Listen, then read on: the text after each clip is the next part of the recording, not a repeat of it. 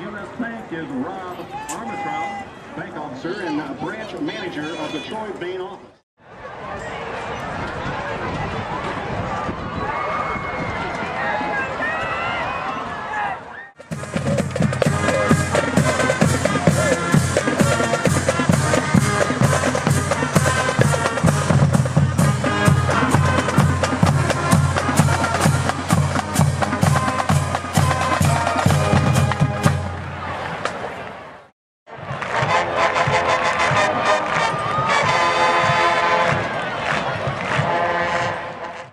Is described in Webster's dictionary as any long-established custom or practice. Because the dictionary doesn't specify how long a custom or practice has to be established to justify using the word tradition to describe it, the word has become a term that is often overly used.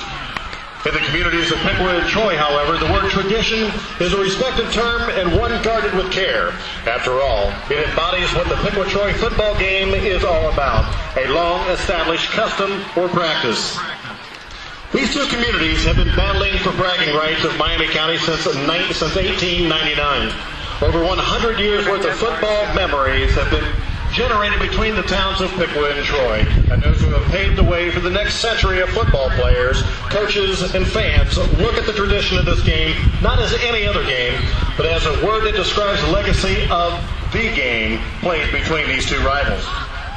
As with any game of this magnitude, it seems only fitting that there should be some type of a trophy that exemplifies the significance of this contest.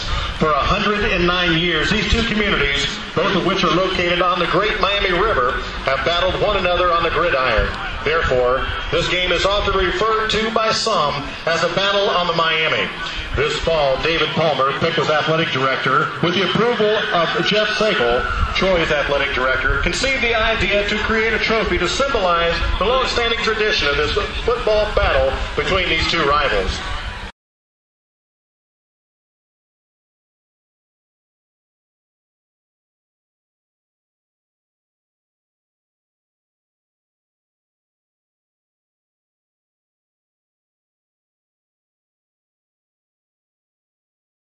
This football rivalry will be officially known as the Battle on the Miami.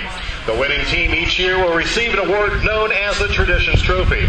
This trophy will forever commemorate all of the outstanding football contests played between these two communities since 1899.